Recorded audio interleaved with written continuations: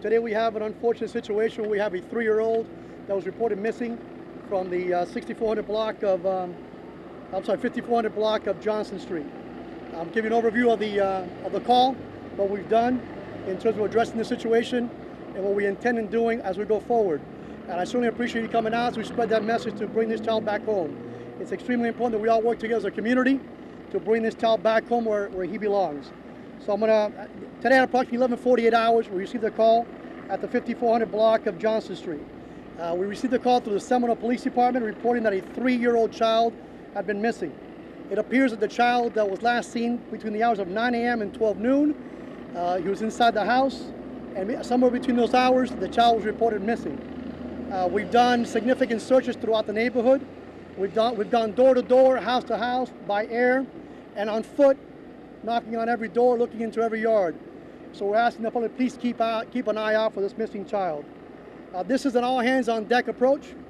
Whenever a child goes missing in Broward County, we all come together to make sure that we bring that child back home safely as quickly as possible. And the way we do this is by alerting the public and all of us working together. Today, we had all hands on deck from the City of Hollywood, Davie Police Department, City of Hollywood Police Fire Department, all of the government resources that we have here, along with BSO Fire Rescue, BSO Air Unit helping us out by air. We also had the dogs that were tracking down a scent from the child. So we've exhausted at this point every opportunity to find this child. Our area of search encompassed from Hollywood to Sheridan, from 46th Avenue all the way to 441. So it's quite a large area, and throughout that area we've gone door to door and house to house by air and on foot. The child's name that we are looking for is 3-year-old Ahizya Osceola. He is 2 feet 9 inches, 40 to 45 pounds. The child last seen wearing a burgundy sweatpants with an FSU sweatshirt golden color with maroon sleeves. We're asking the public to please keep an eye out. We do have a flyer that we're putting out. We'd ask them to keep an eye out for this child and report anything that looks, or anyone that looks just like this child, and we're going to follow up. We've also utilized our social media accounts to put it out from the beginning. We have Twitter, Notify Me. We also use Code Red, which is the reverse 911 system that we have to notify the public in the vicinity and throughout. We've also utilized a national database for missing child, so we've had both national, local, and county resources devoted to this. You'll hear from the mother shortly in terms of appealing to the public to please assist us in our endeavor to bring this child back home. Do you believe he's in Spanish? I'll do it afterwards. Is that okay? I'm going to take your questions in just a moment. You're going to hear now from the mother of the child, and then the chief will address your questions, okay? Yes, hello. I'm here to find my son that was reported missing from his father's house. If anybody has any information on him, please call the police department so I can have my baby back. He's 3 years old. He's very friendly. Then all I want is my baby back. That's all I want. And his name is Ahizya Osceola. Karen, tell us a little bit about Ahizya. He's very friendly. I mean, he'll talk to anybody, and you know, I just don't want him harmed. And if there's any information that anybody has on him, please call. Karen, what are your biggest concerns, Karen? Yeah, he's very adventurous, so you know, I'm just hoping that he's gonna, you know, just magically appear somewhere. Karen, he's never done anything like this before, your son? Yeah, because like I said, he's very adventurous, so he just kind of wanders off if you're not paying too close attention to him. So he has done this before? This has happened before, Karen? No, not where we couldn't find him. He just, like she said, he plays hide and seek and tries to hide from you. Karen, what are your biggest concerns right now about your son? I don't even want to think about nothing like that right now. I just want him back. Karen, what does he mean to you, Karen? He's my heart. He's my life. I don't know what I would do. I just want him home. Would he answer to any other name besides Ahizya? Does he have a nickname? I used to call him Zaya, just the last 4 letters of his name, Z-I-Y-A. What have the last couple of hours been like for you? Very heartbreaking. I never thought I could experience something this heartbreaking. If you were to think of anywhere he might be, where would be the first place that you looked for your son? Well, we had a house over off of 56th, and that's the only place that I could think of, and I told the police officers where that was, and they checked it and nothing. And you know, I also thought about the playgrounds that are in the area, but nothing yet. And you know, I'm still hopeful though that I do find him and that we do bring him home. And when was the last time that you saw him? A week before.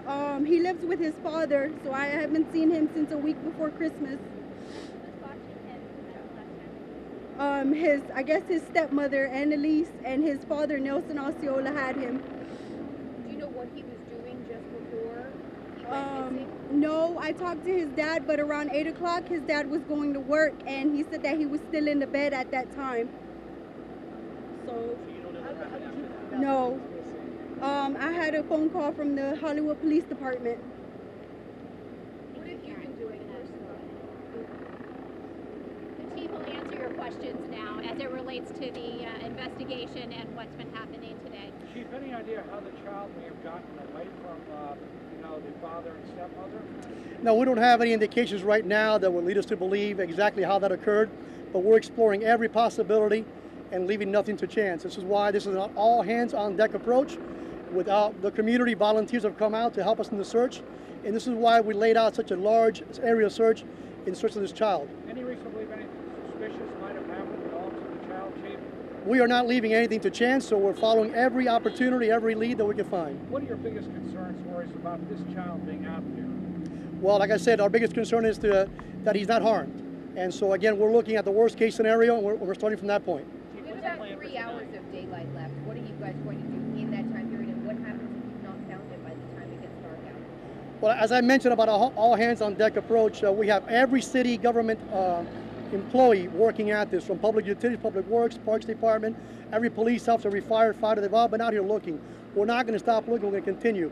Now, our door-to-door, our foot search, our air search, we're going to stop that right now because we've exhausted that. We've done it 4 times already through this large area. So we're appealing to the public, as you heard the mother, let's bring Isaiah home. Let's get all the public aware that we're looking for this child. Please go to your backyard, look up and around, and see if you see anything. If you see something suspicious, something that stands out, please call us right away. What is the stepmother saying about what?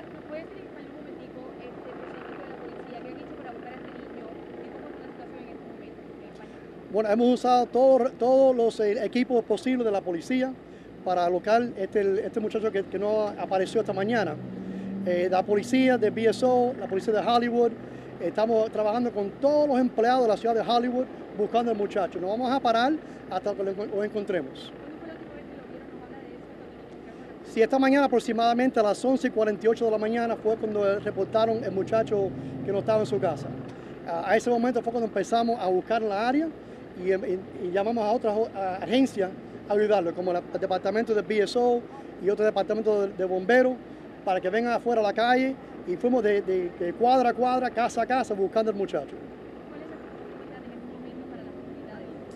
Bueno, siempre pensamos la cosa más peor, y de ese punto empezamos a buscar y empezamos a investigar. So, Chief, just so we understand, the child was missing since 10 o'clock. It wasn't reported to police until what time? At 11:48, we received that call, so we know that the child was seen at 8 a.m., and we believe that between the hours of 9 and 11:48 is the time period that we believe that child was reported missing. Were there any signs that he might have been taken or not have left voluntarily? We're pursuing every lead possible at this time. What is the stepmother saying?